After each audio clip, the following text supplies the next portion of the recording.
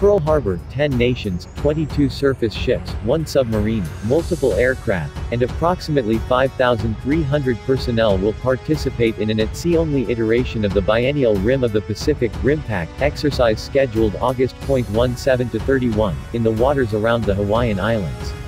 Before we begin, please like, share and subscribe to my channel, thank you.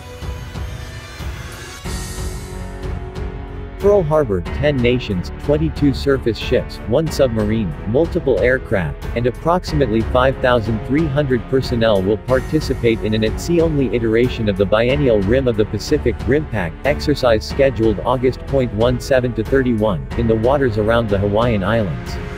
The at-sea-only construct for Rimpac 2020 was developed to ensure the safety of all military forces participating, and Hawaii's population, by minimizing shore-based contingents, while striking a balance between combating future adversaries and the COVID-19 threat.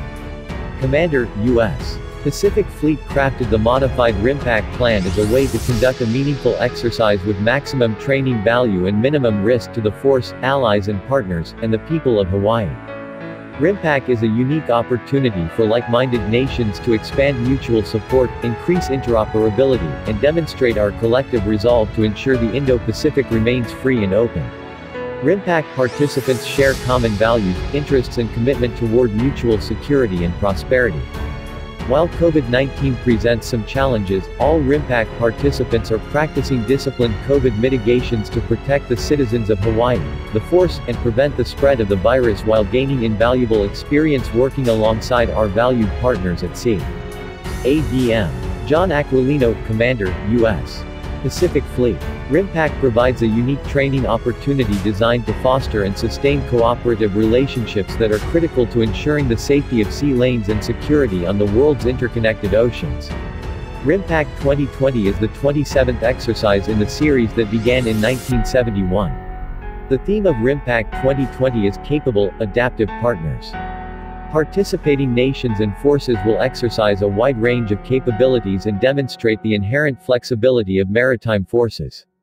The realistic and relevant training syllabus includes multinational anti-submarine warfare, maritime intercept operations, and live-fire training events, among other cooperative training opportunities. Rimpac 2020 contributes to the increased lethality, resiliency, and agility needed by the joint and combined force to deter and defeat aggression by major powers across all domains and levels of conflict. Hosted by Commander, U.S. Pacific Fleet, exercise Rimpac 2020 will be led by Commander, U.S. 3rd Fleet Vice ADM Scott D. Kahn, and will include forces from Australia, Brunei, Canada, France, Japan, Republic of Korea, New Zealand, Republic of the Philippines, Singapore, and the United States. While we may be able to surge ships and people, we cannot surge trust, said Kahn. This formidable team will spend the next 2 weeks forging relationships and strengthening bonds through a series of events designed to improve our ability to operate together. The work we will do here will make us all more capable and adaptive, and ready to face any challenge or crisis together, whether man-made or a natural disaster. See you in the next video. Don't forget to like and subscribe to my channel, thank you.